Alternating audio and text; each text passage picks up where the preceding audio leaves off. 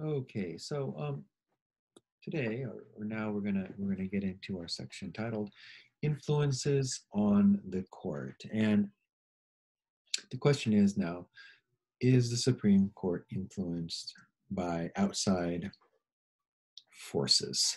And the answer is supposed to be no, right? This is why these people get lifetime appointments, so that they can rule on issues not based on what's popular, but based on what's right. Um, because they don't ever have to get reelected. They don't ever have to do anything to keep this job. So the idea is that they're going to put other influences aside, and they're largely going to judge their cases based on their belief system. Um, but um, societal values also play a pretty large role. Um, Society changes, okay, over time. People's opinions change over time. Take a look at this graph that I pulled up. This is a graph about support for same-sex marriage. Okay. Oh, here comes my daughter. Yes. All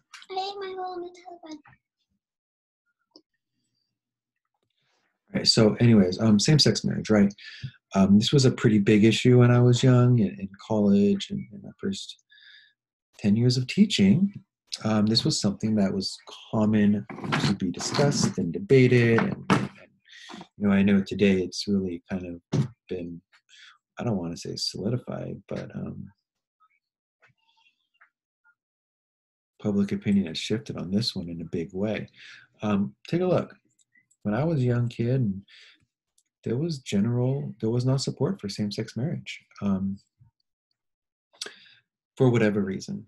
I remember people talking about, oh, civil unions, let's call it something different, but let's find a way to give gay people the same rights if they want to be married. And that was kind of the way I think when I heard most people talking about it in that way. Not that I believed in it that way, but I would talk to people and was a younger person, and we would debate it out in college classes, and that was kind of the thought process. And then in 2010, Joe Biden, President-elect Joe Biden, who was Vice President Joe Biden at that point, did an interview where he said, I actually think that gay people should be able to get married. Shortly thereafter, Obama comes out in favor of gay marriage. And we see public opinion shift. You can see the interviews were right around here. Okay, Biden and was a leader on this, and then Obama, they really kind of shifted public opinion. And then in 2016, there was a Supreme Court case that allowed gay people to get married. And at that point, you could see that there was this massive shift from a 20-point difference to a 20-point agreement. Today, it's almost 30 points agreed that gay people should have the right to get married. Basically, in terms of, because it's a matter of rights, not whether you think it's great or anything, but should all people have equal rights in society? This is almost at the point people talked about it as a back of the bus issue, like um, this is about rights, not what is right. So we can see that public opinion in that one shifted before the courts ruled in favor, because society had evolved and the courts evolved with society, apparently. Look at this case. This case has to do with interracial marriage. Yeah, you guys, did you know in 1960s it was illegal for Black and white people to get married? What? What foreign land was this? It was our country in 1967, 8 years before I was born.